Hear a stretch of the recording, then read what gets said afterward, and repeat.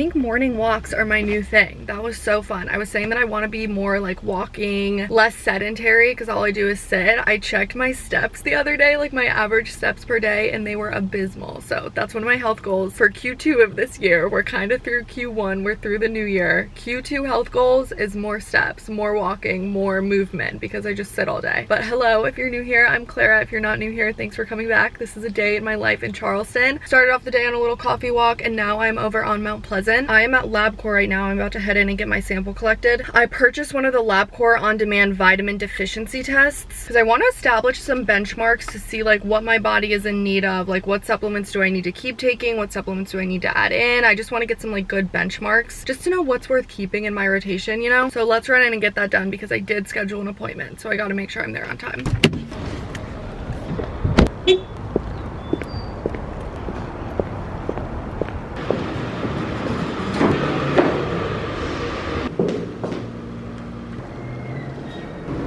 Oh, I'm an idiot. I'm already on one. That's embarrassing. Quick and easy.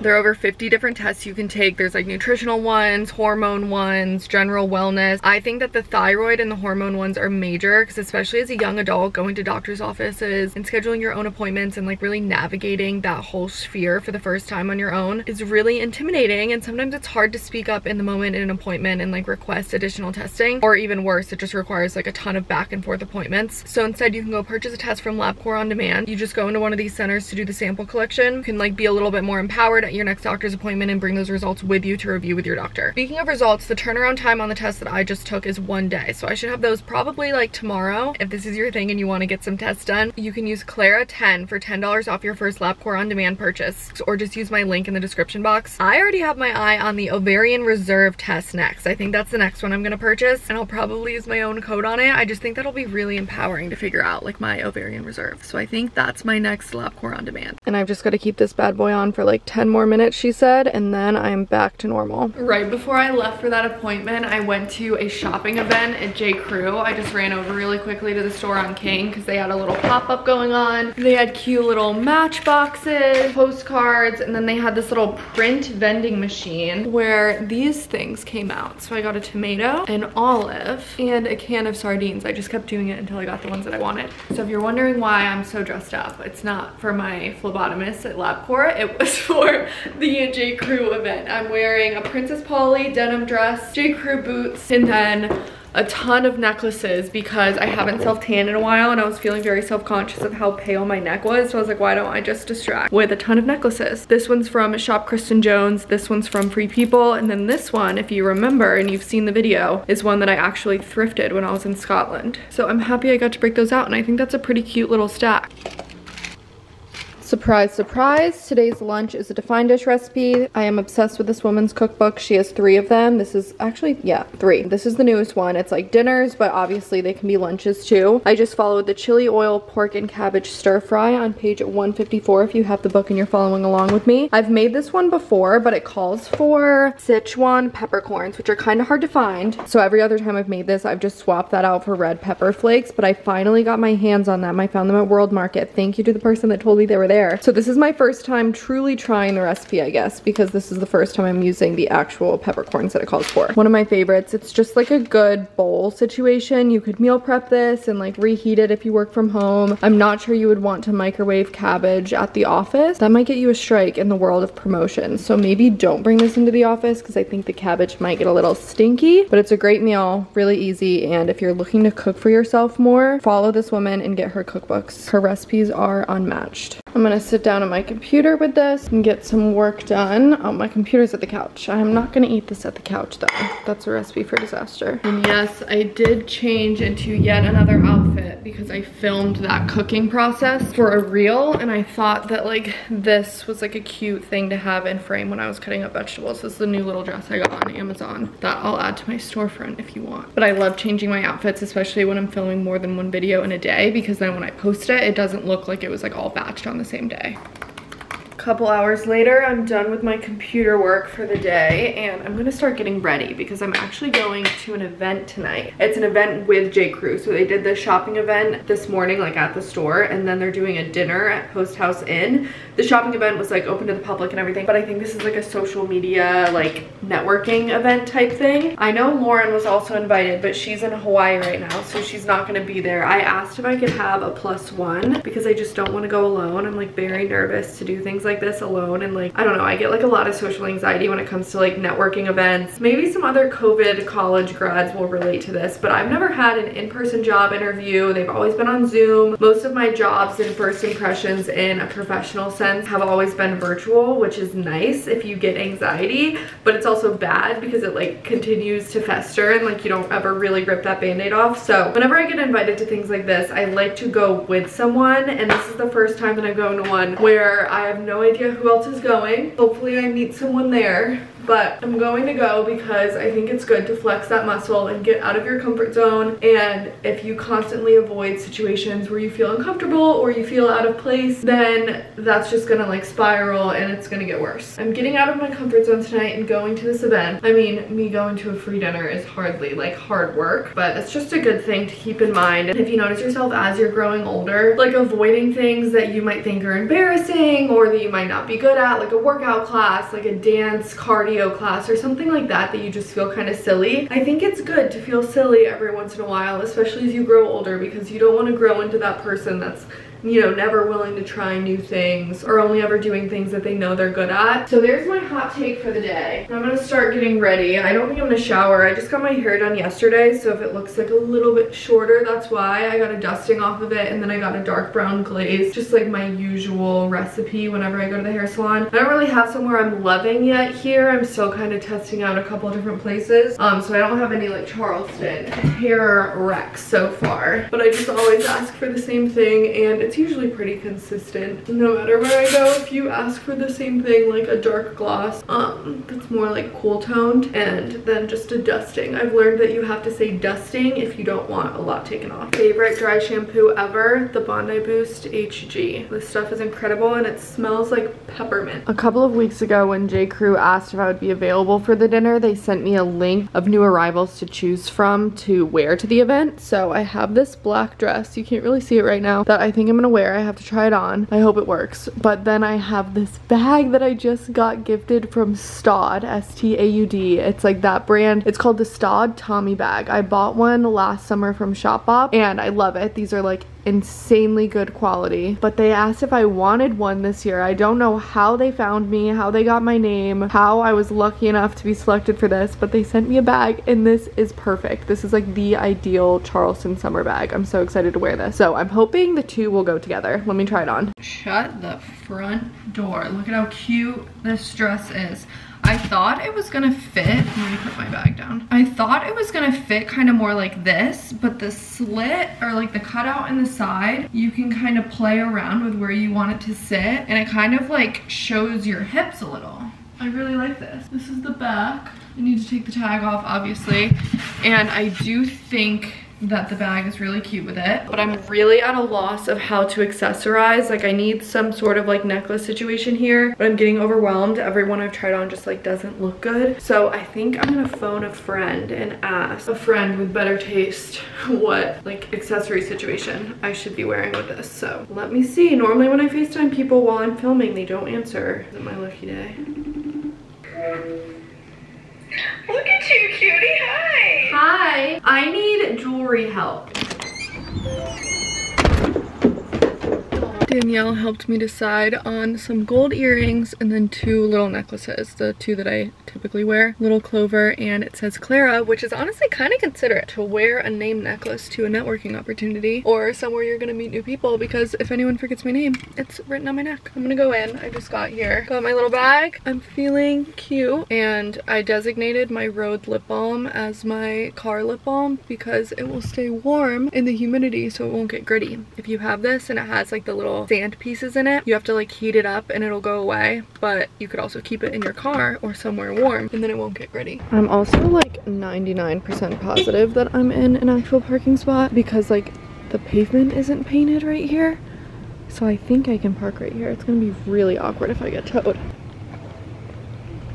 I'm back. I went, I conquered, I drank a mocktail. Back to business. I'm going on a trip tomorrow, so I'm switching over some laundry and trying to figure out what load I should do next. I'm gonna do a little mental packing in my head. Let's get that figured out. I really like this dress though. I'll link it in the description box if anyone else likes it.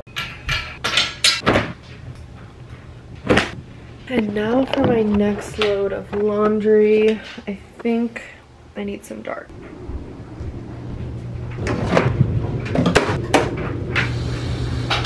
I have a pet sitter staying here tomorrow. Well, I mean, not just tomorrow, the whole time that I'm gone. So I need to make sure this place is like clean and livable. So I should probably stay up to clean the kitchen.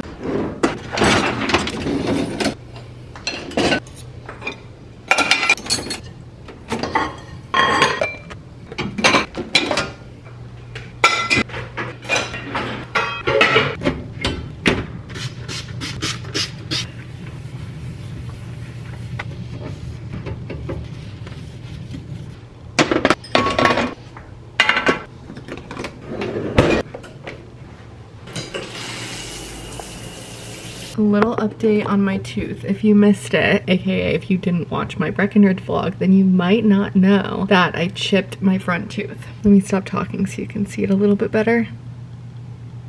It's nothing major, which is why I'm like not really in a rush to fix it, but let me give you the rundown really quickly. When I was probably like 7 or 8, I was in an accident. I was really just like playing around with another kid and like our heads collided and my teeth shattered. They actually used the word either shattered or like broke or something. Anyways, it was pretty extreme. Like the nerve was exposed, like couldn't eat for like the day or two before we could get in to get it fixed. Anyways, so that's just been like my reality for as long as I can remember, is that I've had composite bonding on a lot of my teeth actually from that accident, because unfortunately they were adult teeth at that time. So that's been my reality. I've always been told by my dentist whenever there'd be like a tiny chip, because bonding isn't like permanent foolproof, it gets fragile over time, it yellows over time, like it's something that you really have to like keep up with and get repaired, and just like always have like a good cosmetic dentist on speed dial pretty much. So I've always been told by my dentist that like one day veneers would be like the ultimate repair fix for these, because a lot of the times when people get veneers, they just don't like their teeth, so that's when they like shave them down. Like basically that's when people say like, oh, you're taking like perfectly good teeth and like adding veneers. I could care less. Like if you want veneers, you get veneers, like it's your body.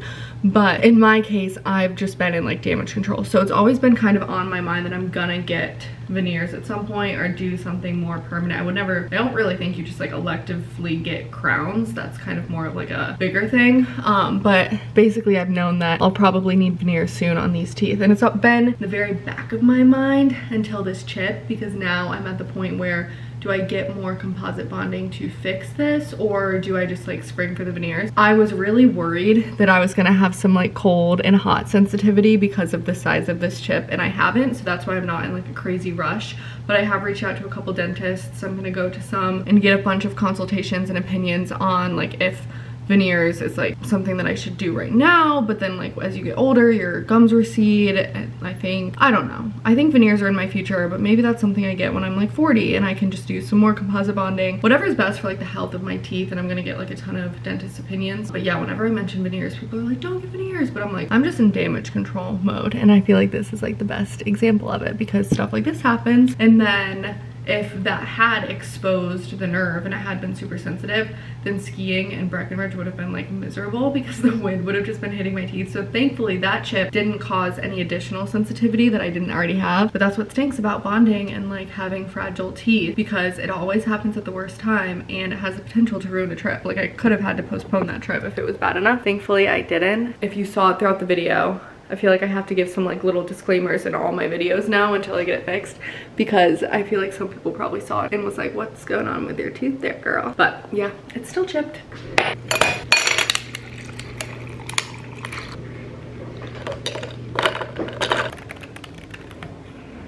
Good morning. Happy Thursday. It's the next day now, obviously. Got some laundry going. I'm leaving for a trip today. I think I mentioned that. So I'm about to put on a layer of fake tan. Finally, I haven't tanned in so long. I'm almost out of my favorite one. You know, I use this one, the Bondi Sands Aero. I have more coming from Amazon, but it like delivers today, probably in the evening, so it's not gonna get here in time. So I'm swapping out for the Saint Tropez 1 Hour Express. I like this one too. I prefer that one if I'm marinating during the day because it dries better. This one will have to do. It's gonna look just as good. So I'm gonna hop in the shower, shave my legs, and throw a layer of that on before I go pick up my breakfast.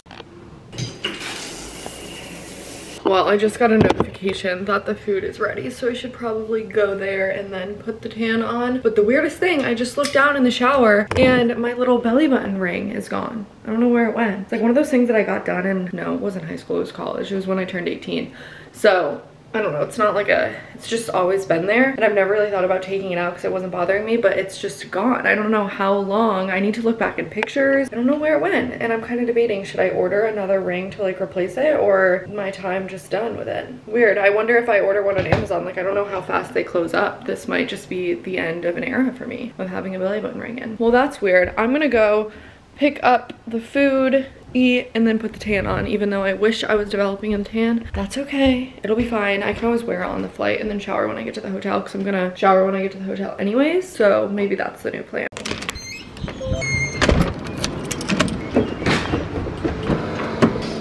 I'm just gonna take the car because I'm in a rush.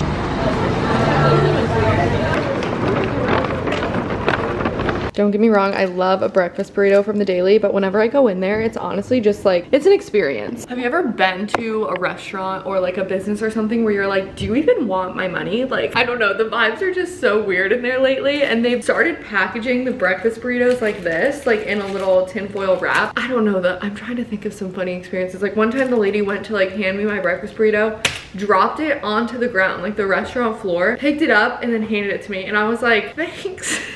I don't know, it's just one of those places where I'm like, you can tell that they don't need new customers to survive. They're at the other end of the spectrum of like, the customer is right, the customer is always wrong there. Don't get it twisted, I did work retail, I worked food service, I know what it is like to be on the other side of the fence.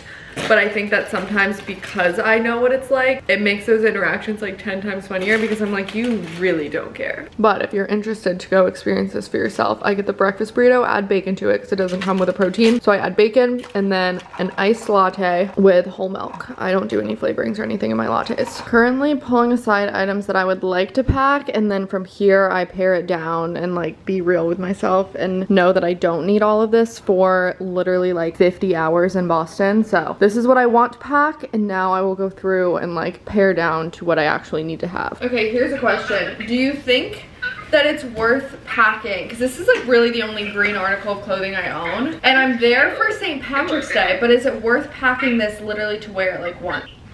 Okay, Polly Slay in the background. She's just slaying. She's always slaying. Alright, I still think I have way too much stuff. I love this skirt. That is so cute. It's looking good. There's a couple more things I need to fit in here. I think this jacket is gonna go on top of those shoes. And then I always put my valuables in my carry-on, like personal item. But I think I'm gonna be able to do a carry-on. I might have to get rid of a sweater. That's what this bulging packing cube is. But all of my luggage is base. I'm obsessed with this brand. I think it's so thoughtfully designed. So if you need new luggage, look into this brand. I have very low expectations for this tan because it's super sticky and I just put tight clothing on. So this might not end well. But then again, everything I packed is like jeans and a sweater. So there's not gonna be much skin showing anyways. I really wanted to do my nails before the flight, but I literally need to run out the door right now. So what I did is I like prepped them, and then when I get to the hotel, I'm just gonna do them. So I'm gonna bring these, but I already did like my cuticles. I feel like I'm shaking because I'm like so high strung right now trying to get out the door in time. But I removed my nail polish and then I prepped my actual nails so then I can just do the nails in the hotel room when I get there. Which I think brings us to the end of this vlog. So thank you so much for watching. I hope you enjoyed today's video. Make sure to subscribe and go follow me on TikTok and Instagram if you want to see what I'm up to on more of a daily basis. Mainly follow me on Instagram because who knows what's going on with TikTok these days. But thank you again for watching. Let me know if there's anything in particular that you want to see on this channel. I'm so excited for videos this summer. I'll see you in the next video.